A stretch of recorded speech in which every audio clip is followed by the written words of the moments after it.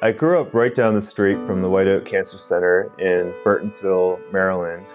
My parents came to the United States. They immigrated from Pakistan for better opportunity here, and I went to college and med school in Boston. I believe the future of medicine and cancer care is in precision medicine. Radiation oncology utilizes the latest and most innovative technologies and also allows us to participate directly with patients. And so it's a combination of innovation, patient care, and also clinical research that has motivated me and inspired me to be a radiation oncologist. Here at the Center for Advanced Radiation Oncology, our workforce is as diverse as the community that we serve.